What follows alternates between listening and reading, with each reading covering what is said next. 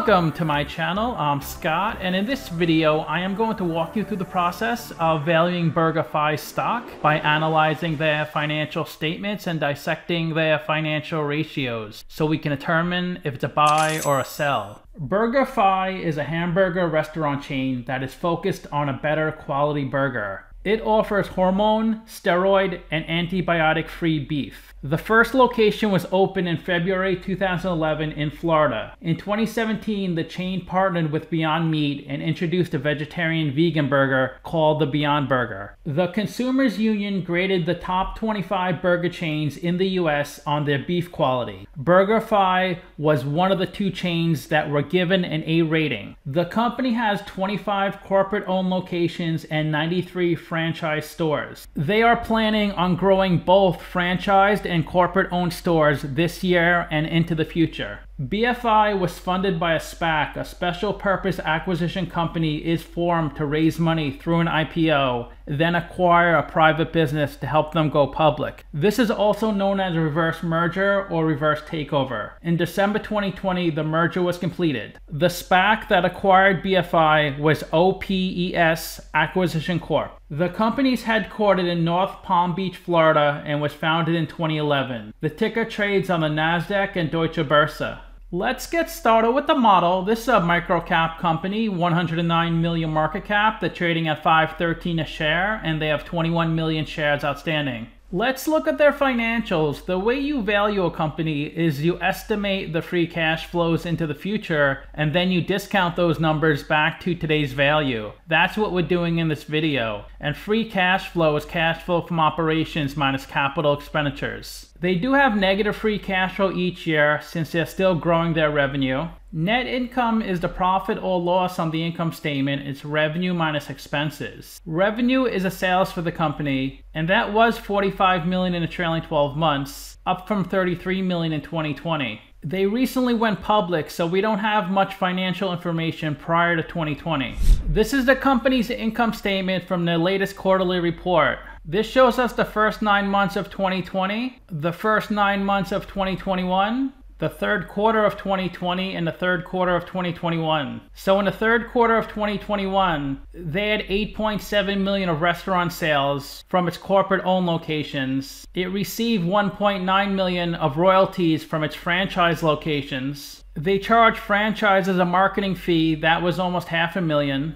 And when someone opens up a new franchise, they charge an upfront franchise fee. I personally owned a franchise. It was called Mathnasium, tutoring kids in math. I owned that for 10 years. When I bought into the franchise, I paid a $27,500 upfront franchise fee. Now if you open a Mathnasium, I think it's $50,000. Then every month I had to give them 10% of my revenue for a royalty and 2% of my revenue for a marketing fee. McDonald's does not own any stores. It's 100% franchise. This company is doing it a little different. They have a hybrid model where they want to open corporate locations, I think mainly in Florida, and also franchise. There is a risk when you open up a location because you have to staff it, you have to manage it, and of course you may lose money in that location. When you franchise a location, there's minimal risk. Their expenses in the third quarter were $2.7 million for food, beverage, and paper costs, $2.5 million for payroll, $1.9 million of other, and $700,000 for rent. General and administrative expenses were $4 million. These are the payroll for its corporate office, $600,000 of pre-opening costs. These are for its corporate-owned locations. This would include marketing and other costs to get the store opened. $132,000 of store closure costs. $3.7 million of stock-based compensation. This is a good way to subsidize an employee's salary. $2.2 million of depreciation and amortization, because if it owns any locations, it has to depreciate that asset over its useful life. They have an operating loss of $7.8 million. Their revenue is still low. I imagine once their revenue grows enough, they'll be able to cover their fixed costs and start to make a profit. They only spent $5,000 of interest on their debt. In the third quarter of 2020, it was $10,000, and they had a net loss of $5 million. Last year was a net loss of $800,000. This is the company's operating cash flows from their statement of cash flows. This is directly from their 10Q, and this shows us the first 9 months of 2020 and the first 9 months of 2021. And the way you calculate operating cash flow, you start with your net loss of $4.2 million, then you add back $6.5 million of depreciation. They pass through a gain of $2.2 million on PPP loan forgiveness. We have to minus that out on a statement of cash flows. We have to add back stock-based compensation. That's a non-cash item. They pass through a gain of $10 million on the fair value of warrants. We have to minus that out. And then we have to adjust for changes in working capital. Even though they reported an accounting loss of $4.2 million, they only lost $800,000 of cash flow. Their revenue by the end of 2023 is projected to be $212 million. I'll show you in my model in a little bit. I have their revenue at 2024 around $212 million. So I push it out 1 year. This is the investing and financing sections on their statement of cash flows, the first 9 months of 2020, the first 9 months of 2021. And they spent $8.2 million in PP&E. That was pretty much everything in their investing section. In their financing section, they paid down $3 million on a revolving line of credit. That's pretty much everything in their financing section. This is the equity section on their 9/30 balance sheet. They have $261 million of equity. They raised $270 million from selling their business, and they lost $6.5 million from running their business. Let's look at the capital structure. $262 million of equity, $1 million of debt. So they're 100% equity, 0% debt. And I gave them the highest whack on Finbox, 7.8%, and that's a discount rate we're going to apply to the future cash flows. We estimated 3 years of future free cash flows. We also estimated a terminal value, which is all cash flows past year 3, that's $467 million. We discounted those numbers back to today using the weighted average cost of capital. We get a value of the company of $369 million. We divide that by 21 million shares. And we get a calculated stock price of $17. They're trading at $5, so they're trading at a 70% discount. It's a really strong buy according to the model. Their revenue is projected to grow 61%, so I grew their revenue 61% up through 2024. That's how I got their future revenue estimates. The average company in their industry converts 11% of their revenue into free cash flow, so I multiplied their 2024 revenue by 11%. That's how I got their future free cash flows. And I assumed they would have negative free cash flow in 22 and 23. I do think there's a good chance the stock will come down to $2, $3. It seems like most SPACs have really struggled. If the company keeps growing and scaling their business, then it's a great buy. Of course, there's lots of risk involved. It is a really small company. One analyst priced this stock and their price target is $11. This is where the stock has been trading the last 2 years. When it started out as a SPAC, it was $10 a share like every other SPAC. And the deal actually closed in December. But when they announce an acquisition target, that's when the stock price goes up. And sometimes the stock doubles, triples, quadruples. This almost doubled. Then it came down, surprisingly it came back up. But ever since mid-March, the stock has pretty much only gone down. A lot of SPACs have come down below $1 a share. There's definitely a chance this stock may get there too. I'm not saying it's a bad company, it's just there's a lot of fear in the market.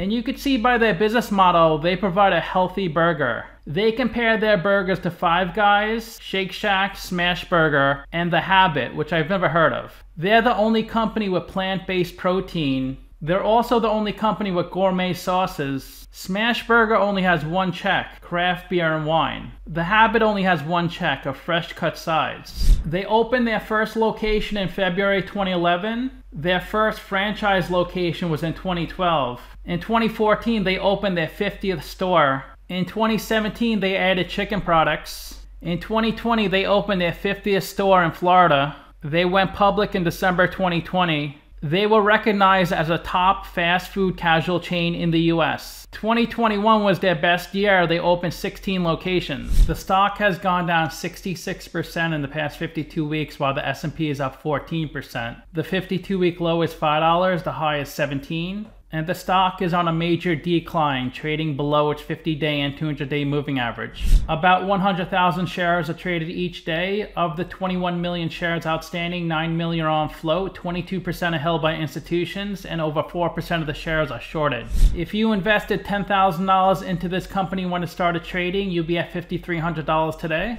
There's been a good amount of insider selling the past 12 months. Only 50,000 insider shares have been purchased, 15,000 shares have been sold, and 1.2 million have been sold. John Rosati, the founder of the company, has been doing a lot of selling. An executive at the company bought 50,000 shares last month. The general public owns 32% of the company, 30% by insiders, 16% by private companies, 13% by hedge funds, and 10% by institutions. The founder owns 18% of the company, then Cardboard Box, Lion Point Capital, Ofer Sternberg, another insider of the company, and Andrea Acker. Ofer is the founder and CEO of Lion Point Capital. Ofer is the executive chairman of the company. Let's look at their financial ratios. We can't look at the PE since they have negative net income. They do have a good price to sales ratio of 2.4, that's stock price over sales per share. As the market cap comes down for the company, it makes these ratios look better because price to sales is market cap over revenue.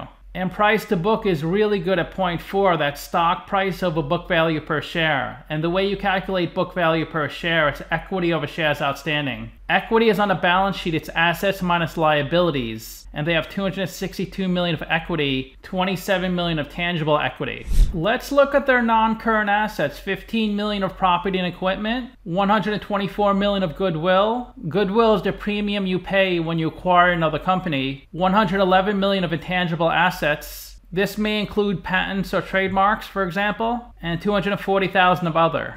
Since they recently went public, they have a good amount of cash on their balance sheet. Their current ratio is 3.0, that's current assets over current liabilities. Let's look at their current assets. 28 million of cash, 500,000 of receivables. This is how much money other companies owe BurgerFi. 400,000 of inventory, 700,000 of assets held for sale, and 1.5 million of other.